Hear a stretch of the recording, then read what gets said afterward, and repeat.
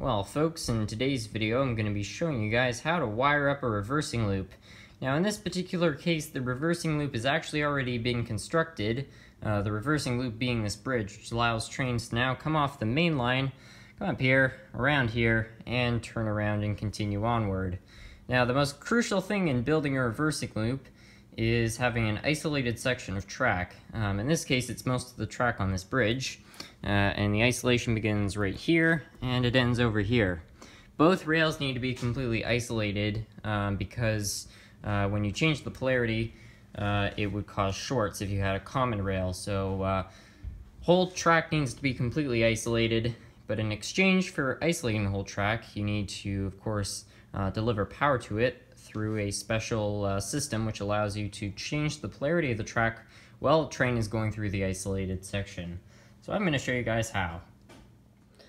So to create a reversing loop, you need a very small switch which has two inputs and one output. Basically what it does is it reverses the polarity of the current in the track, allowing your train to continue going forwards when you change the direction on your controller. Now, I could go out to the hardware store and buy one of these switches, but I don't have enough time, money, and resources to go get something like that, so I'm going to need to find one. Unfortunately, I don't have any appliances to sacrifice, so I guess I don't really know what to do. Except this. It's already broken. You can see Tyco put these pressure fit screws basically in place to prevent people from opening the unit up. Real cute on their part. Unfortunately, my drill doesn't think so.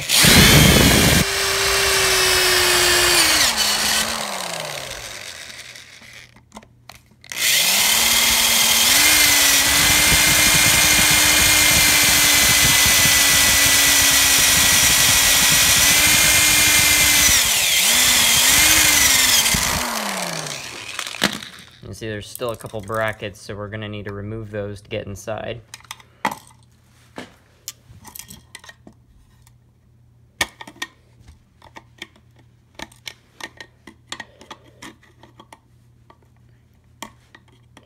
All they're really doing is slowing down the inevitable.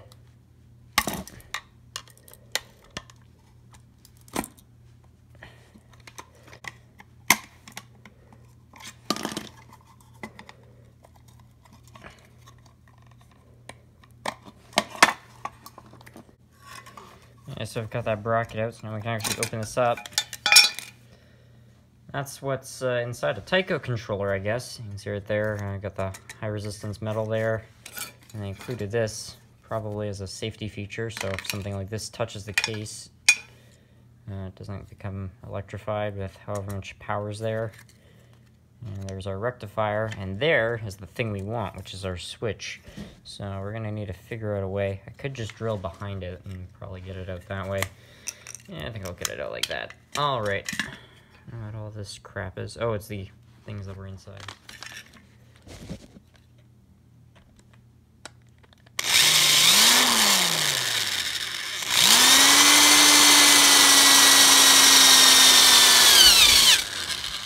There's one.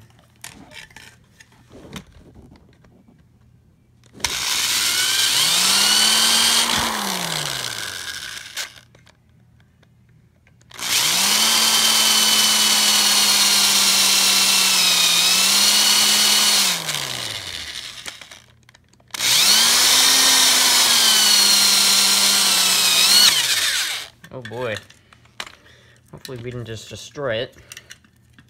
Metal kind of snagged. That cross right there is what changes the current. Let me get my wire cutters. Couldn't find some, I got something a bit tougher. This thing doesn't care what's in its way. Yeah, there we go, there's our switch. So we've got, well that just broke off, but basically we're gonna put an input from each current in, and the ones in the middle go out. To wire this thing up, we're going to use this wire I got in that lot. As you can see, there's actually multiple wires. I think there are 5 of them. Anyways, this should be long enough, I think, to do what I have in mind. So this right here is the back of the switch, and what's going on back here is actually some really genius design. You see, the switch has two inputs, which are the outer ones, and one output, which is the middle one. Now, without this little crisscross wire, you would need to wire up two input wires to reverse the polarity. What this does is, of course, if you flip the wires around, it reverses the polarity already. So you just need to connect two leads from your power source. It flips them, so if you have it set this way, it takes the reversed power, puts it out this way, or if you have it this way, it just takes the regular power, brings it up here, and puts it out through the middle. So we're going to wire it up now. I have these leads from the wire, they're all tinted. I removed the fifth wire because we only need 4. I'm going to hook up the the red and the black wire basically to the outer ones. Those are going to be our 2 track wires, so we're going to wire those up to the track. There's one. Didn't get enough good enough ball in that time. There's one.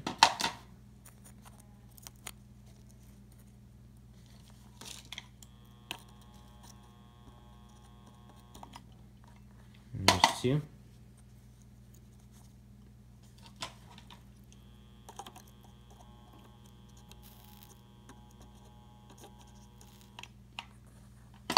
Three. And now the last one should be, there we go, 4. Now I've got the yellow and blue wires going to the isolated section of track, and those now go to our little control. And then we've got the track feeder wires connected up to this. These are just, this wire eventually leads to my track. It's no different than hooking these wires up to track.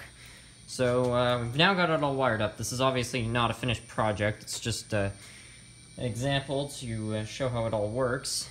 So the concept is basically got the isolated section of track on the same type of current that's on your track that you're entering on, but then while it enters the isolated section, you stop the train, you flip the direction of the current, which now allows it to continue forward, but since you've switched the direction of the current, your train is now going to go backwards. So while it's on that section, you also need to change the direction on your controller, but once you do this, you can continue through.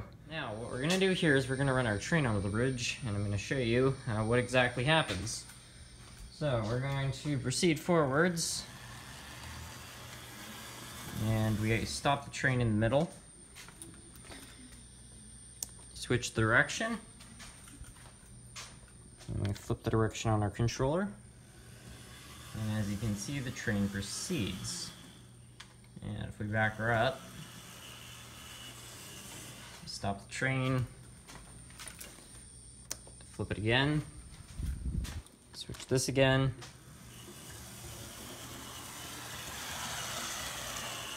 continues on. So now I'll show you what would happen if I just tried to go straight through without switching it. So we accelerate forward. Now it should make it onto this section of track, but watch this. And you can see it shorts out right there. You saw how it backed up. And that's because it reached an opposite section of track. So we're going to take it off that to prevent the short from happening. I'm not going to show the train actually turning around, so just as before, we're going to drive her onto the isolated section, flip the direction, flip it again, and you can see it's going to come around. Now you'll notice when we sent it off, the back was pointed out towards the camera, and now we have the front of the locomotive. Now, if we switch this so it aligns, and we now back the train in,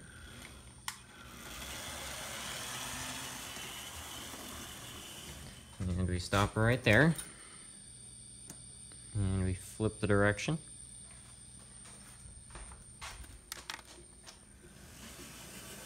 and we let it go and make a full turn around.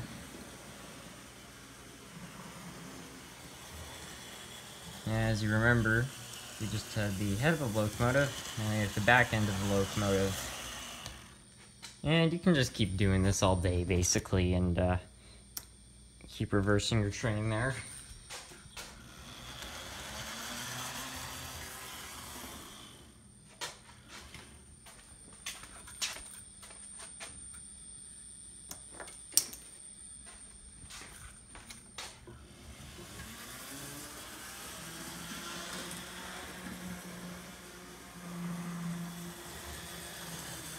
And there's the head of it again. I think you guys probably get the concept.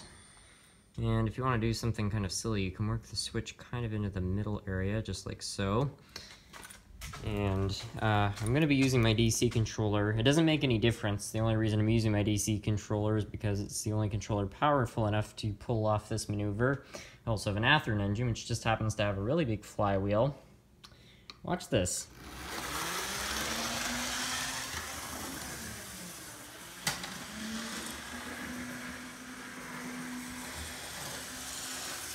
As you can see, it just did an entire reverse without stopping. Now, this is just a very fun thing you can do.